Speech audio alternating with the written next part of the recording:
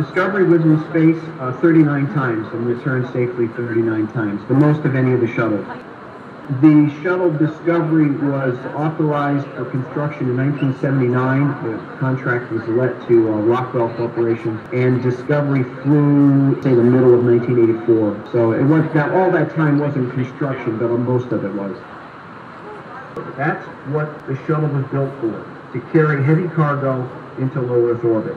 We could lift 50,000 Earth weight pounds to about 100 to 400 miles above your heads. The Hubble Space Telescope was launched in 1990. Discovery helped to build the International Space Station, taking large parts of it.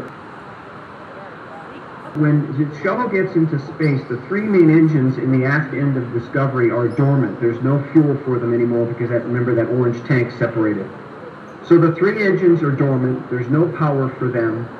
But you still have maneuverability that you have to do in space. Pitch, yaw, and roll just like airplanes, and the ability to dock with the International Space Station or a satellite that's orbiting Earth. So those thrusters, and there's something like 44 of them on the nose and on the tail, have a different fuel source, and they burn for several seconds and steer the shuttle while it's in orbit.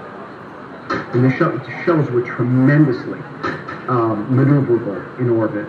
If an astronaut lost a tool while they were doing some work, they could maneuver the shuttle to go get it. And if NASA on the ground said, hey, we got a piece of space debris we think is going to be a little bit too close to you, they can maneuver away from it. The shuttles were hit by a lot of space debris, but very, very small pieces that didn't cause much damage. They started flying the shuttles in space forward, just like an airplane would fly, but they were getting pitting on the windscreen.